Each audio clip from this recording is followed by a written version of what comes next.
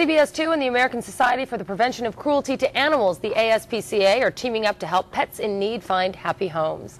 Henry's here now with R.G. Plakis of the Bark Avenue Foundation, and you guys have this week's Pets to Love, little Destiny, and she's all dressed up for the rainy weather, Henry. Yeah, that's right. In fact, we'll put the hood on Destiny. Almost looks a little bit like a rapper. We'll call her Rapper MC Destiny or something. RG, we need to find Destiny a home. That's right. Beautiful year and a half. We're talking a dachshund and a miniature pinscher here, and just so calm and mellow. Lapdog, very much a lapdog, but has a great spirit.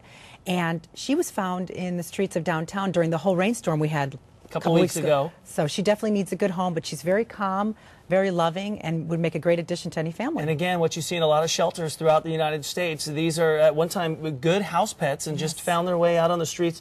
If you are interested in Destiny, please give the Bark Avenue Foundation a call or check out the website. We have Rain or Shine, an event real quick we need to talk about for tomorrow because it's great because free dog food, vaccinations.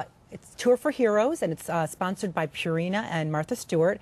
And it's the third stop here in LA, and it's on 6th and Main Street.